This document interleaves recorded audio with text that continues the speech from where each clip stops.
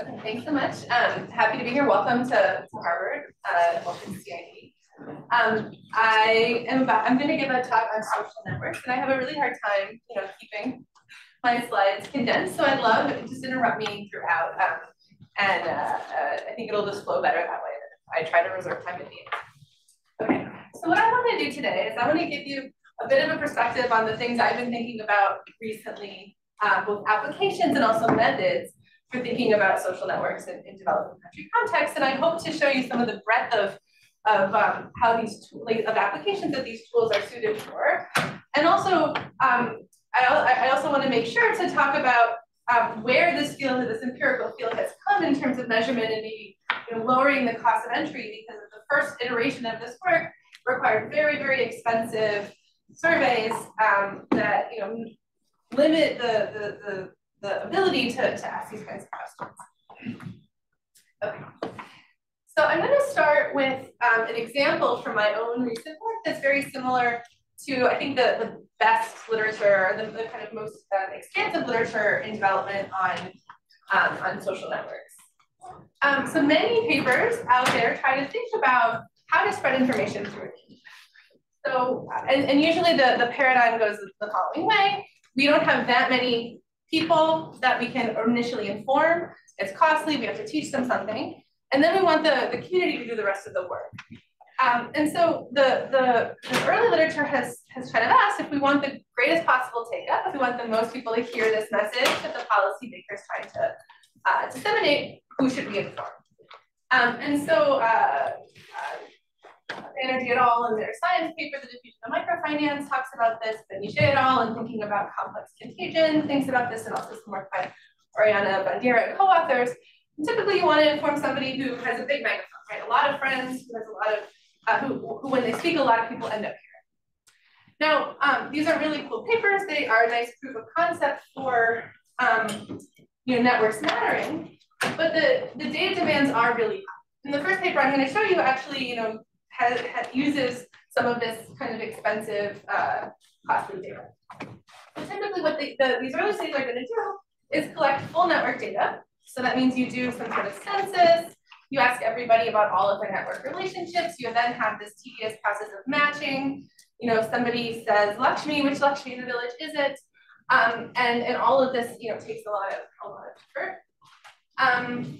And you need very high sampling rates for inferences to work well in some cases. My collaborator, Arun Shekhar, has done that. Okay, so the first paper that I'm going to talk about of mine kind of fits into this mold, but we think with a small twist. And so this is joint work with Eliana LaFerrara, who is now CIDer as well. We're thrilled to have her. Eric Baumgartner, Victor Orozco, and Pedro. Yes. Okay. So what we're going to do in this project is we're going to study a peer sexual health counseling program offered in Brazilian high schools. What they're trying to do is improve information about contraception. So that's true about, that's a similar feature with other studies out there. They're also trying to change norms, right? To get people to adopt contraception use and to change their views towards sexual health, that actually requires not just information, but also norm change. And what they decided would be the best in this situation wasn't to do something top down, because the teachers aren't really going to be the best source of that norm change, but rather the program engages peer volunteers from chosen from amongst high school students. These are called localized. So our research questions, first is an impact evaluation. Does this program have impacts on the outcomes of interest? Do people learn about contraception use? Do people use more? Okay, use more. Oops, thank you. That would be helpful. Great. And so does this program have any impact at all? And I think more interestingly, from a network's perspective, does it matter how the mobilizers are selected? Okay, so just in terms of background for context, this is a place where these types of interventions could play an important role. At baseline, among the 16-year-olds in the study, 49% of students are sexually active. But contraception use is pretty intermittent. It's nowhere near universal. 23% say they didn't use contraception during their last sexual encounter. 42% say they're unlikely to use it in the heat of the moment, and 70% perceive it to be burdensome in some kind of way. Moreover, there are gaps in knowledge. 23%, only 23% report knowing how to use a condom correctly. 29% don't know that a woman's fertility varies over the month, and only 19% can correctly identify the fertile period. So there's plenty of room for improvement in this type of population. And moreover, teen pregnancy is quite high. At end-line in the control group, about 10% of girls had been pregnant. Moreover, talking about sex is relatively uncommon. So this is another situation where, you know, our standard thoughts about what diffuses through a network might be different if people aren't really talking about it that much. 60% of respondents discuss sexual health topics with only 0 or 1 person in our end-line control. Okay. So what we're going to do is go into 134 high schools in Salvador, Bahia, in Brazil. 88 of them are treated with this overall intervention, and randomize the intervention and randomize how this intervention, these mobilizers, how these peer educators are selected from within these high school communities. So in each treated school, 6 peer educators, they meet weekly to be trained and then to discuss pregnancy, sexual, reproductive health, life aspirations. So they're meeting with college students to design this kind of, to learn themselves, and then they design their own school-wide activities. And this can really range from lots of different things. So they might do plays, they might put up banners, they might have class-level discussions, they might, teach people, but these things are all done outside of the traditional classroom and teacher interactions. Okay. So when we're trying to think conceptually about what kinds of features might lead to better mobilizers, so they need to exert effort. We need to think about, the fact that sexual health topics are sensitive in nature. People aren't really talking about them all that much. Information needs to reach the population with the greatest need. And in secondary school, we think this is a place where norms, social signaling, and status are all going to be really important. And so if it's viewed that talking about this stuff or encouraging contraception use is going to be viewed as uncool, then that could just put a damper on how well the program works. Okay, so then we randomize across 3 different selection strategies in a control group. So the first is kind of our benchmark. This is allowing the school administration to pick who these 6 people should be. This is the way a lot of these types of things are done, just from a top-down perspective. The second is to look and see if the centrality results that we see for agriculture apply in this context where you need to both learn, but also you want the norms to change. And then we also ask, well, given that norms seem to be pretty important, is there a role for popularity, kind of independent of centrality, to play a role where the most popular students, although they might not lead to the greatest diffusion, they might have the greatest, ability to shape the discussion. And there's been some work around bullying that suggests that social reference or popular students might actually be most effective in those types of contexts. So here we need both of these things to happen at the same time. We need to have the information flow, but we have to have people kind of buy in that this is something that everybody should embrace. Yeah. How correlated are the number 2 and number 3? They're quite correlated, absolutely. And that's why, and what I'm just going to show you in this brief snapshot today, we're not going to, be able to say much overall. And we use a model to try to further parse it. So they're quite correlated, but not entirely. I think it's like half are kind of a high propensity to be both. But yes, the popular students are more central and the more central students are more popular, but it's still not 100% the same. Yeah. So just to be clear, when you say the school selects, when you say the nerds, you know that for a fact, or yours? No. This is a bad name. We're still working on the title. So the school, this is the thing that of the 3 treatments we have the least insight into. It seems that to the extent we know what they're doing, they're picking more girls. They're picking people with better Portuguese grades, but also looks like they're picking people as well. They're picking a mix, and some of them might be people they think are actually more at risk. So, but this is actually quite distinct from 2 and 3. The school's picking quite differently. And they think that girls are the ones, on average, who should be And these get more of a mix of 50-50 gender split. Okay, so the network data, so this is one example where we did collect the kind of complex, complete network, not complete, but we tried to do as much as we could at baseline. So we asked about best friends and people with whom they talked about sex. And we also asked about the most popular people. They were given a tablet and they could then like scroll through all the pictures of the people in their cohort and highlight them. So we had the technology do that matching process for us. The network data was then used to select the central and the proximate mobilizers. We gave the school the list of the top 20 most central people, and then they went down the list until they got 6 people to accept. And then we did the same thing with popularity. We gave the school the list of the 20 most popular kids, and they went down the list until they got about 6 to accept. And so we have these counterfactual lists in all of the treatments, which is helpful for trying to disentangle these features. Okay, first stage outcomes, this is any treatment. This is really just the basic, did you have exposure to the intervention? So this is pooling all of the treatments versus control.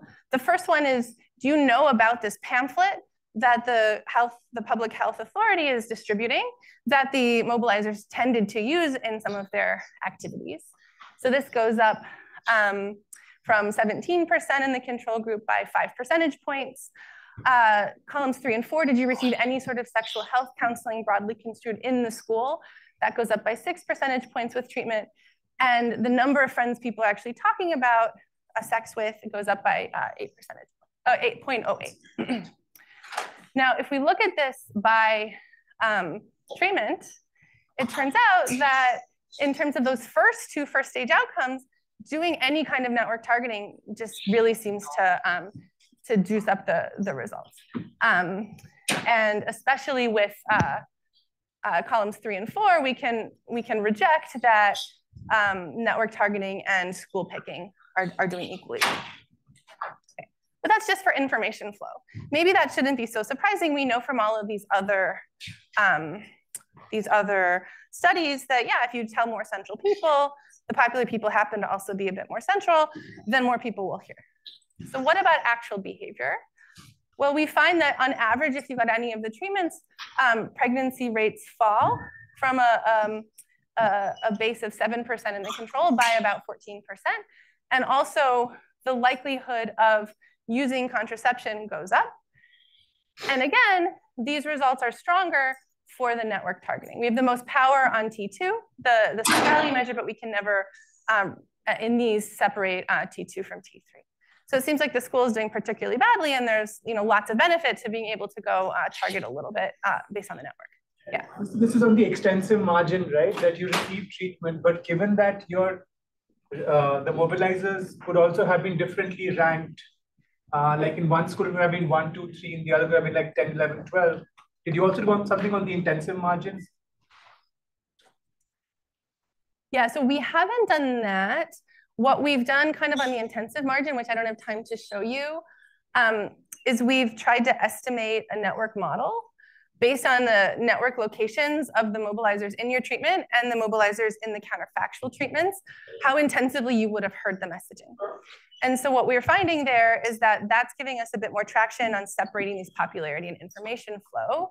If you're hearing more messages originating from mobilizers, you're more likely to have those first stage outcomes pop up. But what seems to matter for behavior change is that the messages floating around the school are those that are kind of originating from the popular people, which is more consistent with like translating the information into action requires kind of that norm change, and the popular people are particularly useful at doing that. Okay. So one interesting kind of question about all of these network targeting things is, well, okay, great, this seems a little bit theoretical. How would we actually do this in practice? Well, Banerjee et al. Have shown that it's actually not so hard to elicit centrality through easy survey measures. People actually do have a good sense for who's central and who's popular as 2 separate dimensions. Popularity is easy to measure. So, the idea that you could do this kind of screening without requiring those network maps for policy, I think is quite reasonable. Okay. Anything else about this? Yeah. This networking you are saying with in-person, or it also includes your networking through other, because nowadays networking also happens with WhatsApp. Yeah, so this is about people in your school who are your best friends, and that's how we're defining a link. I think this is kind of a more philosophical question, though. For any of these studies, we have to take a stand on what even we mean by a link. And so usually what we're going to say when we do this in a village setting are, information, risk sharing, socialization. But for some applications, you might have a view that the social network, those kind of, the weak ties might actually matter a lot. And so I do think that this is a crucial design element when you're doing social network data. What do we actually mean by a link, and what do we think is the right measure? And so I think lots of people have thought about social media in the US. We're thinking about much tighter knit units like the school, where we think the norms operate, and the villages where we think that local information is flowing and that risk sharing is happening. But it's an important consideration. Yeah. One hypothesis might be that the popular people are just super confident, and so they're more willing to say stuff about these kind of slightly taboo topics. Is that plausible in your context? Do you have any data on that? So we can look at how active they were and how many of these different dramas they put on, and actually across the treatments, those things are pretty balanced. And especially on those other kinds of observables between the T2 and T3 people, there aren't very big differences. So it doesn't seem like the effort margin is what was doing it. And the fact that we're getting traction on the network model also suggests that there is something there with how this message is spreading. Yeah. What do we know about the people that the school was picking in terms of network position? Were the people in the periphery mostly? Yeah, they're definitely not as centralized as what you get here. So they're targeting, they seem to be potentially targeting on part conscientiousness, I think hence more leaning toward more women, but also thinking that, oh, the women who are at risk for pregnancy, maybe that's the audience we need to find. And that's not gonna do as much to kind of change the overall norms toward these things. Okay. So I'm gonna now think about two very different applications. Rather than asking how networks spread information, I'm gonna ask how networks change with respect to policy change. And that then can have downstream impacts on all of these other functions of the network, such as risk sharing or information flow. So the first one I'm going to talk about is financial markets, and then the second is I'm going to talk about affirmative action type policies. Okay, so in terms of finance, just to kind of set the stage, we know that in a lot of developing countries, there's a vibrant informal market for loans. There are money lenders, people are borrowing from family and friends, they're embedded in risk sharing networks, there's trade credit among firms. And so, a lot of policy is kind of thought through as if, the absence of formal credit means the absence of any credit whatsoever. But clearly we know that that's naive. And the question we're trying to ask is, when formal credit enters, what does that do to these existing informal relationships, and sort of more broadly, what is that doing to social ties in the communities where it's entering? And this is going to be important because the financial inclusion policy is often enacted through subsidies and preferential lending. And so thinking about all of these issues holistically might lead to different answers for how we design these subsidy policies. Okay, this is work with Abhijit Banerjee, Arun Chandrasekhar, Sudiflo, Cynthia Kennan, and Matt Jackson. And here, we're going to combine data from two experiments.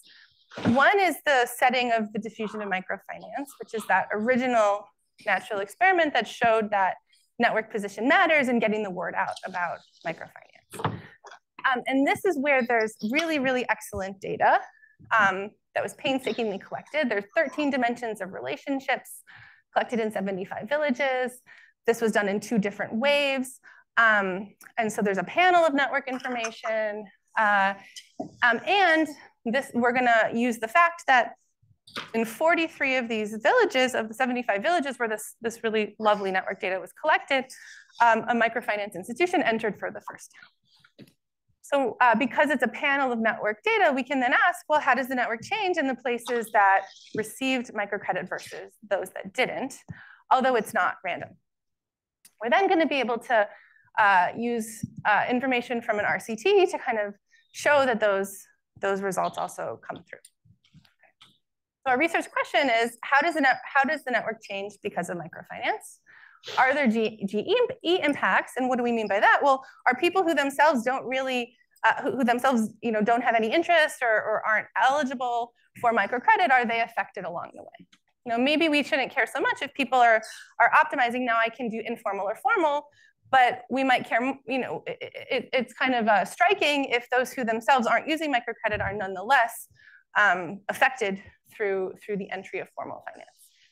The first pass, we're going to use this diff and diff with the panel of full network data.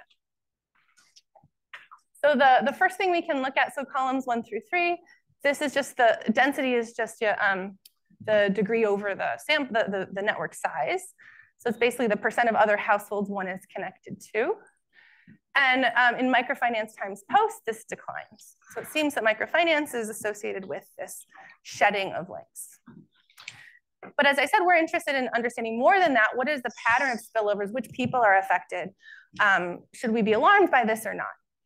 And so what we're going to do is use machine learning, use a random forest model to predict in the treatment group the characteristics of people who adopt when microfinance enters. We use that, and these are all based on baseline covariates that we observe in the treatment and the control villages. So we can then calculate, even for people in the untreated places, who's a high versus a low adopter of microfinance. And then we can ask, since we have this very rich network data, how do these different kinds of links change? So looking at the people who have a link ex ante, if they're both affected by microfinance, their HH, how does their link change? And if neither one of those two people in that link is affected, are they affected at all by the entry of other people doing microfinance in their village? Okay. So what do we find? We find that links fall quite a lot for these LL pairs. What does that mean? So if you take two people who were friends before and who themselves had no interest or ability to borrow from microcredit enters, they're shedding links as well. And in fact, in the Karnataka case, the link shedding is the greatest for those LL households. So there seems to be a spillover onto them. Now, one thing that could be happening is, well, maybe those two LL people, the people who aren't really that interested in microcredit, they're friends with somebody who is interested in microcredit. And so when that friend is treated, she breaks links with both of them, and then it's no longer useful for the three of them for any of them to be friends. Well, what do? We can look at LLL triples, and we can keep kicking this up to bigger and bigger. We could, in theory, keep kicking this up to bigger and bigger constellations of people. And what do we find? Again, the first row, for the LLL triples, so the three people who were friends at baseline, none of whom care about microcredit, even they're losing links when microfinance enters. So this speaks to some sort of global externality that's spilling over onto these people who aren't themselves borrowing from microcredit institutions. So the paper, one part of the paper is to build a model trying to think about where this global externality comes from. And just in case you're curious, this model has people paying an effort cost to go to the town square to form and maintain links. Now, what might happen? Well, the people who are borrowing from microcredit, they might say, well, it's not as important for me to go socialize in the town square. I can get my risk sharing through formal credit. But some of the people, these L people, might go to the town square because those high people are there. So when the high people are no longer showing up, they might decide, well, it's not worth it for me to show up either. And that means that they don't meet the high people, but they also don't meet the low people as well. And so this kind of a global externality can give these types of relationships. Okay, so when kind of presenting just the Karnataka evidence, there were a few pushbacks. First, well, this is a diff and diff, it's not an RCT, so what should we make of that? And second, the only outcome variables I'm showing you so far are just network variables. How should we think about that mattering for other real outcomes that downstream? Okay, so then what did we do? Well, we brought in RCT data from Hyderabad, and I think, and there are sort of two things there. So one, we have the RCT. Microfinance had randomly entered some neighborhoods and not others. There's a rich set of outcome variables, but this is a place where we don't have that really beautiful rich network data. We didn't collect 2 waves of it. We didn't collect data with 13 types of dimensions of relationship. But what we had done is collected partial information just at the third end line. And you know, because we were only sampling a subset of the neighborhoods, they're dense urban areas, we weren't able, even if we had wanted to kind of do that full network elicitation. And so what we use is a method that Arun and I developed with Tyler McCormick at University of Washington to try to kind of, you know, fill in the information we don't observe when we can only talk to a subset of people using what's called aggregated relational data. And I'll talk about this just a little bit to show you how it worked in this setting. And we've been trying to expand on the tools that can use aggregated relational data to try to even lower the cost further of collecting this kind of information in your own surveys. Okay, so what's an example? One example is think of or list all of your friends in this village. So, you know, who are they? Okay, you tell me 10 people. Now, of these 10 people, how many of them own a tractor? And I'm going to do this for many different kinds of traits. How many of these people on your friend list have somebody who is a government employee? How many of them have a migrant? How many of them have somebody in the household who studied past 10th standard? Things like this. And these are going to help us kind of triangulate the dimensions of linking across people in villages. And I'll be a little bit more specific in a second. So in this other, I'm going to move into this other more methodological paper. I'm going to be pretty hand wavy, but I just want to kind of throw out there that this is a method that's out there to use. You can download our codes. I'm happy to also help you think about whether it's a good fit for your own empirical setting. And so what you do, at least if you're trying to estimate those kinds of pairwise links, like we wanted to do in the microfinance study, is something like the following. Okay, so what we do first is we collect people's information on their number of friends. So as I said, you know, I'll introspect, you tell me what you mean by a friend, I'll tell you, yes, I have 10 friends. And then I'm going to collect those kinds of ARD questions for all of those 10 friends. And one nice way to do it is just to say, go friend by friend and ask them, does this person have a tractor? Does this person have a government employee? What's their caste? What's their religion, et cetera? That gives you these ARD counts. So these YIKs, this is just the number of people in your friend group who happen to have these traits. You need to collect the actual trait representation in the community. You need to know what is the truth, what real fraction in the village has the tractor and how many people there are.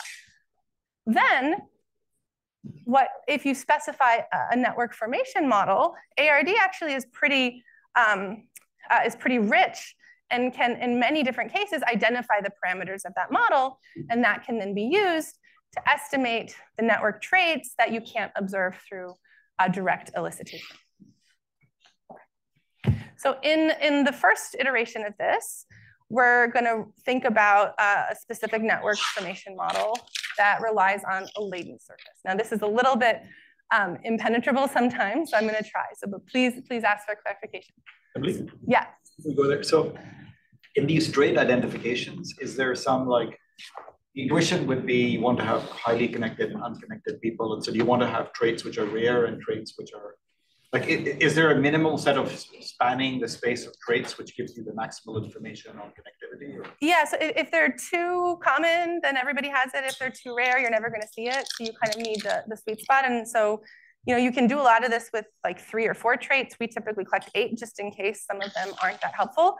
And what you want these traits to do is actually kind of align with how you think socialization works. So we think about, you know, picking things that look like caste or ethnicity, things that look like wealth, maybe the intersection of those, and then other things in the village, you know, maybe geography, maybe that matters. Are you in this part of the village or that part of the village?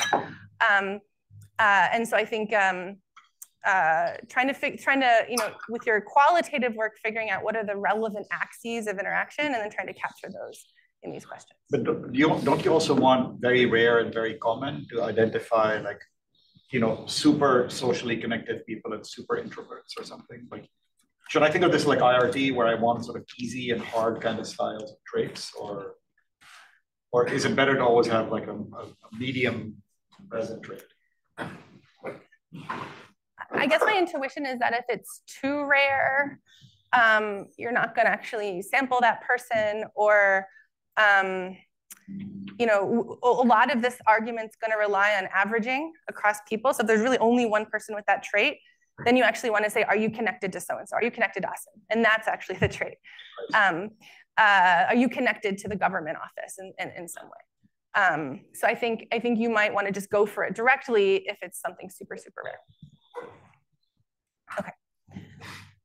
Okay, so the model we're going to use, and you know, we've shown in more recent work, and I'll try to go through one more example, that you can sub in a lot of different kinds of network formation models, and some of them are greedy from a data perspective, and some of them aren't. This one is somewhat greedy. So we're going to think about these people kind of living on some latent space that we can't observe.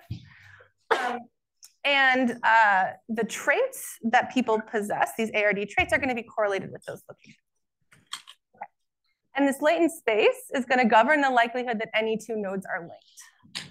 So our linking, our network model is just this, the crux of it is this probability. So the probability that nodes I and J are linked, conditional on the parameters, is going to be a function of fixed effects for each person. How gregarious are they? Some people just have a lot more friends than others. And then the last term, the zeta zi zj, this is a term that thinks about the distance between these two groups on the latent space. So this is a way to think about you know, modulating the friendship probabilities with these distances. So if the you know, ethnic group A and the ethnic group B traits are located very far apart on this latent space, then the probability that those two groups are going to interact is low. And so this is actually the specific questions we asked in one of the neighborhoods of Hyderabad and the latent space. So we asked about things that aren't necessarily viewed as, that are viewed as a little bit taboo, so arrests and remarriages. Turns out that those groups are clustered close together. So the likelihood of people, what this is telling us is that people who know families who've remarried are also likely to also know people who've been arrested. And then, you know, the bottom center is picking up something that looks kind of correlated with wealth. So government employees and people who have a migrant who lives abroad. Those are highly correlated. And then twins and polygamy are correlated as well. You just have more draws, I guess, in your household opportunities to have twins. Turns out twins isn't a good example, really, because it's random. You want something that's not random, and in some sense, that's just picking up the number of women in your house. Okay. So this allows us, this framework, asking just these ARD questions, allows us to triangulate these positions on the network, on the latent space. That allows us to estimate the parameters of that formation model. And that'll give us estimates of arbitrary pairwise link rates between any two people in that network. And that's exactly what we need to answer the questions we started with in the microfinance example. Okay. So this is the same result, but with the microfinance RCT. And the first row is saying those LL households in the places where now microfinance is entered versus not, again, they lose links. And so that result from the rural natural experiment shows up in the urban experiment, where we're using this network estimation rather than having that really rich full network data. Okay. This then allows us to say, well, are there any kind of downstream impacts? Why should we care? Well, one related question is, if people are opting out of the network, especially when they get access to formal credit, does this mean that those people who themselves aren't borrowing from microcredit aren't able to smooth consumption as much? And so we can run something that looks like a Townsend regression, where we ask, how correlated is my own income with my consumption? And the prediction would be, if my ability to smooth consumption by going to my network is falling when I lose social ties and I'm not given microfinance to make up for it, then I should see that correlation increase for those for the L households, just the L households. And that's what we see in the second row, that both for total expenditures and non-food expenditures, the low likelihood households, when microfinance enters, experience an increased correlation between income and consumption, which suggests that they're smoothing consumption less well. And there are other reasons why this might happen, but one potential reason is that risk sharing gets crowded out when they lose those network links. Okay, so the final empirical example I want to talk about is a different kind of policy that's moving network structure. And this is joint work with Samit Aradula, Arun Chandrasekhar, and M.R. Sharan. So here we're going to try to think about affirmative action type policy. So very, very different kind of policy than finance. And what are affirmative action policies trying to do at the end of the day? They're trying to combat inequality, and often inequality experienced by historically disadvantaged groups. So what we're going to do is we're going to look at political reservation, which has been very well studied in India for scheduled caste communities, and ask, when affirmative action comes to town, does that lead to social network change? Well, we know that resources change in response to affirmative action. So if resources are shifting, that might mean that there are incentives to shift your network links. Why would we care about that? Well, as in the previous example, networks are facilitating social learning, they're facilitating risk sharing, et cetera. So upsetting those networks could be great, or it could actually lead to some negative externalities. Okay. So our question here is going to be, does this reservation policy change the social connections? And does that matter for downstream outcomes? And the one we're powered to talk about, we have data on, is information flow. Okay. So a priori, this was a kind of I guess both papers are sort of, it could go either way. So in some sense, they're descriptive papers just trying to estimate the magnitude, which of these different stories dominates, and does it matter in a magnitude wise. So in the kind of one hand, what does this reservation policy do? Well, so let me just back up. What is it? So it says that for these local government elections, let's think of a group of 5 villages, only people of the disadvantaged group can stand for election in certain election cycles. So that means you're giving power to this disadvantaged group that in the status quo would never have access to power. Okay. So what is this going to do to incentives to link? Well, it might be valuable to link to those with information about government programs, right? If you hear that, just to not be left out in the cold, maybe somebody has to sign a form for you.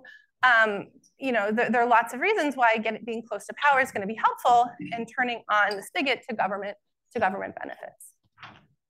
Without reservation, SC households don't have a direct line to power, so they need to invest in links potentially with those in power to be able to not be left out in the cold. So if those links are costly to maintain, reservation decreases the incentives for the SCs to keep those links up. They have a direct line to power now. The person in their own community for whom those links are less costly can tell you the information. And so you might see decreases in links between SCs and non-SCs. There could also be a whole set of stories operating through perceptions, beliefs, and norms. And this could go different ways as well. The literature suggests that some of the affirmative action type policies, especially with regards to women, might lead to changes in your beliefs of capability, et cetera. And that might mean that that person's more attractive to link to, or you've learned something about that group. And so maybe exposure would increase links. On the flip side, these are contentious policies, and it could trigger animus or backlash, and the advantaged group might resent the disadvantaged group. Or there could be amplification effects if this channel is at play. I no longer am interacting cross-group, and then because of that, the norms seem to get worse. So this really could go any number of directions. But we do think that the first one is potentially likely, and also more likely in a context of, let's say, caste-based reservation and gender-based reservation, just in terms of the interacting cross versus within household. Okay. So what we're going to do is follow Kumar and Sharan. So Chinmaya and Amar Sharan have a very nice RD paper trying to think about the benefits of reservation, both in terms of public and private goods. And so they've identified that Bihar really followed the allocation algorithm to a T. You can match exactly which places were and weren't reserved following a running variable that gives us a nice RD strategy, and we're gonna do that. So then we conduct surveys around the cutoff, and we collect partial network data again, we're gonna do something that with the Armstrong and Kolastar method for implementing RD. Okay, so this is just to show that the first stage is basically 100%. It's basically a sharp RD. The running variable is the SC population of the Gram Panchayat, recentered so that the last one reserved and the first one unreserved, the midpoint is 0. And we sampled both the last one in and the first one out in every block. So mechanically, we don't have any imbalance. Okay, now what did we do with networks? Well, we collected exactly what I had said before. We're asked about 3 layers: socialization, advice, and borrowing. We asked, give us the list of these people, and for each person, tell us a bunch of ARD traits and tell us their caste. And what we really care about are within versus cross-caste relationships, but the fact that we ask these ARD questions also allows us to construct village-level network statistics to see if overall patterns at the more macro level have shifted as well. Okay, so this is really our main result, and there's a lot going on, so I'm going to try to go a little bit slowly through this. What's our outcome variable? Our outcome variable is the link rate from the perspective of the respondent. So this is their degree normalized by the population size times 100. And the interpretation of that is this is the fraction of people in the community that I'm linked to. Now we're going to do this in kind of the SC to SC, SC to non-SC, non-SC to non-SC ways in the following sense. The top panel are the link rates to non-SCs. The bottom panel are the link rates to SCs. The first column is everybody.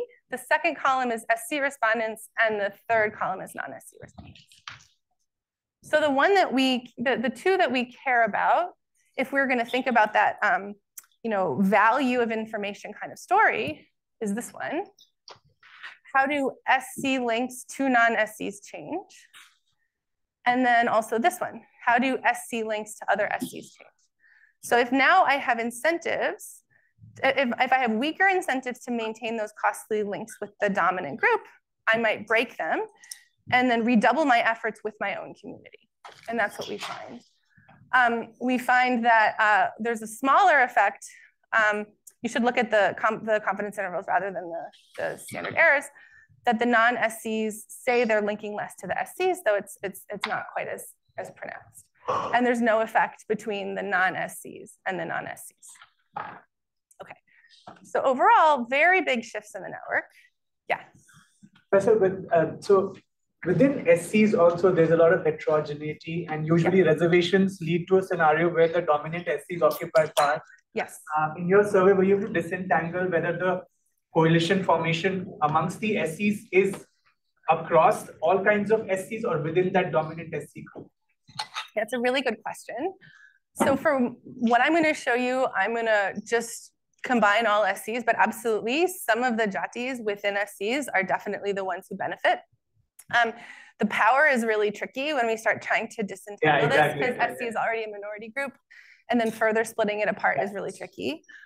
The one thing we can do in that direction is go the other direction and ask, well, what about links to the jati, the subcaste, that's not SC, that has the lock-on power? So we know that certain communities are disproportionately likely to hold this office, and we're going to proxy. But the problem is we want to know, are links to that specific dominant group the ones that are falling the most? Now we can't see who would have been elected in the absence of reservation. So what we do instead is we proxy for this counterfactual by looking at the subcaste of the Mukhya in the previous election, pre-reservation. Okay, and what we're going to do here is scale. We're going to look at links to that one specific jati, scaled by the non-SC population. So this is directly, these coefficients are directly comparable to what I showed you before. Okay, So if we look across the board at all respondents, everybody's actually dropping their links to that politically powerful jati. Both SCs, it's about 50% of the SC to non-SC effect, and non-SCs. And so this just suggests that both non-SCs and SCs alike realize that this group's less popular, and they actually do move on, and their social networks recenter. And this kind of pushes against a backlash kind of rationale, because there shouldn't be backlash in these groups.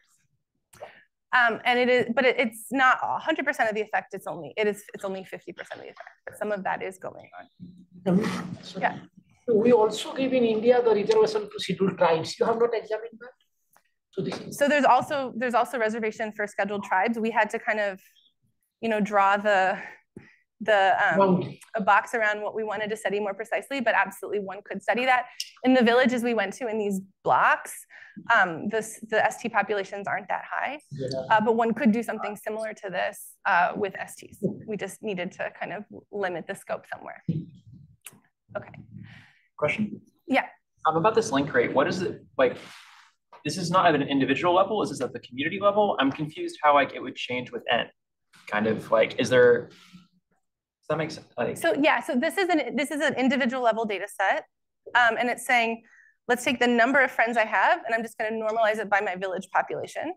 So then the interpretation is not my degree. The interpretation is the percent of other people I'm linked to of various groups. So mechanically, though, the larger the village is, the smaller that measure is. No. Yeah, I mean, I guess it depends on how degree grows with N. We usually think it does, but maybe not like as fast. So you're right. So, but I think another thing is that we focused on villages that were reasonably similar in size, just because we wanted to get a reasonable fraction of respondents. So we don't have so much variation in village size. But you're right, we could do the same thing in degree, and the results look very similar. Yeah. The interpretation we think was easier here, but you're right. We could easily do the same thing with just the regular degree. Okay. Especially because N isn't going to be, it's orthogonal to the algorithm. Okay. Okay, so everything I've just shown you is that direct elicitation. So we do want to think about network level statistics. We have to figure out, what's the right network level statistic for our specific example. And what we were drawn toward was homophily. Now we see that people are kind of circling their wagons. The SCs are linking more to SCs. They're breaking their links with non-SCs. So that seems to indicate that homophily is going up. Golub and Jackson have a very nice theory paper thinking about the impacts of homophily on downstream outcomes. And they show that homophily makes it harder to learn, and it takes longer for a group to come to consensus in a de-group learning process. And so a village or a network with more homophily, this one's going to have high homophily. You have more within group links versus cross-group links here. You see there are more cross-group links relative to this, and this is sort of conservation of average, of total number of links across these two. So we're going to take the measures that are predicted from the Golub and Jackson with like a pretty, using our ARD data, and we indeed show that this consensus time does go up.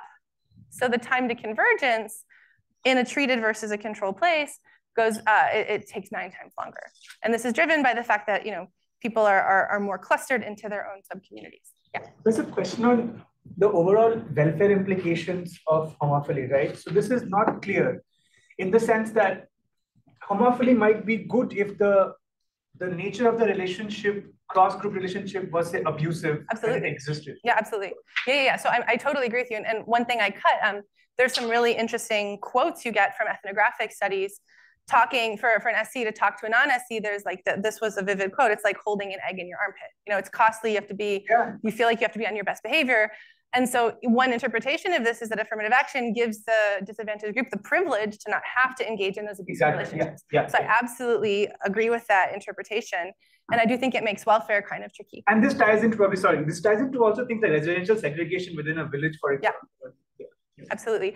And I think one really interesting paper that kind of echoes this is one by Arkadev Ghosh who thinks about cross-religious groups. And what's really compelling to me that I think fits into that narrative very nicely is that it's the Muslims that have to pay the cost of integration. They have to work harder, they have to give up their breaks, and you can imagine something like this is going on. So I totally agree with you, and I think that is our preferred interpretation. Although, this does suggest there's a negative externality on learning. So it's, you have to balance all of these effects. It's a pretty nuanced picture, I totally agree. It's not a clear-cut answer. Okay, so what we asked then is, we did phone surveys during COVID, and we asked, does information flow? Are people more or less likely to know their ASHA worker? Are people, how about something that doesn't involve the Mukia at all, scholarships? These are disseminated through the schools. And we find in both cases, reservation leads to less information about these things flowing through the network, which is consistent with the increase in homophily. Okay, we do a whole host of other things to try to show that some of it's exploratory. We find no change in beliefs or stereotypes at all. We find no shifts in perceived norms. The non-SCs think that norms have improved. The SCs don't think things have changed at all. Caste is less salient. It's less likely to come up as a topic in general conversations about jobs. And in fact, the non-SCs actually think that the reserved politicians are actually working harder. So this doesn't really seem to be backlash driven. We think that it seems to be more driven by people extracting themselves from these costly relationships when now they have a direct access to resources. And the last thing I want to say is, we showed negative impacts on information flow, but consistent with the prior literature, we find that there's improvements when there's reservation switched on in how much of these COVID social transfer policies get distributed in the village. And that has impacts for both SCs and non-SCs. Again, kind of pushing against a backlash story. If the SC Mukias have policy priorities to get these pro-poor policies out the door, then that's gonna help everybody who qualifies regardless of their caste group. Okay, so I just have a few more minutes. And so I do think that this is quite nuanced. And so, one question is, how might we guard against some of the negative impacts of homophily while not saddling the SCs with those extra integration costs? Okay, so the last thing I wanted to talk about, and I just need a couple minutes, is a direction where Arun and I are trying to push ARD to make it even more approachable. So we have another paper, which is theory, which is more kind of statistics at this point, but we think that it has broader relevance for people trying to go out and add network modules to their surveys. So this is the model that Golub and Jackson is based on. And we think this model actually has a lot of nice features. So what this class of models are stochastic block models. And the idea of these models is that there are certain communities, either observed or latent, in a network. And there's differential linking rates within and across these different communities. And so the kind of thing that we want to now measure are not individual level connections, which is very data greedy, but if we can even measure these community level connections, that might already teach us a lot. We did something like this in the CAST project, where CAST is clearly the community we're interested in, but we could do this more broadly, thinking about latent network structure, where we actually can't label the communities nearly as cleanly. And what we show in this paper, among other things, is that ARD is very nicely accommodated into estimating these linking probabilities. Okay, so why might this have interesting empirical content? Well, at a broad level, we can ask, how is society divided? Along what kind of lines? What characteristics are most correlated with community membership? And does an intervention work better in some parts of the network than others? And so the way that ARD is helpful is that you can do the same type of data collection, ask these ARD traits. And as long as this assumption holds, then the model kind of works. The assumption is that people with similar traits are going to play similar roles in the network, meaning that these traits are going to be correlated in some sense with your likelihood of belonging to one community versus another, even if we can't see the community. And in this, it works better if the traits are mutually exclusive. Okay, so what the procedure does, and I think this is nice, because in this kind of a world, you can add this to maybe 15%, up 15% subsample in the village, and still get interesting inferences about how the community is aligned.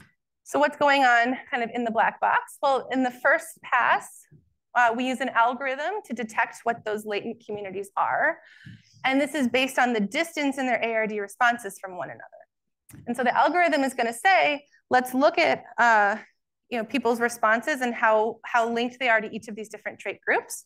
How correlated are those two sets of responses? If they're correlated, if the difference between those two, if the distance between those responses is small, we're going to just assign J to I. And if not, we're going to assign them to a new community. We're going to do that for everybody in the village, and that's going to allow for, we don't have to set the number of communities, we just have to set the threshold. Okay, once we have that, we can then estimate what's the probability of being in each of these communities that were just detected based on your ARD traits. And from there, we can estimate these linking probabilities across these latent communities. And I think this could be a really relatively simple way to bring some of these global network features into some survey data in a little bit more of a cost-effective way. So I'll leave it there. I do think networks can be very useful for analyzing a wide range of problems. Historically, the costs of getting this kind of data have been super high. And so hopefully some of these new methods could be helpful for expanding the set of research. And I'm really very happy to talk to anybody who wants to think about adding network stuff to their own surveys or RCTs.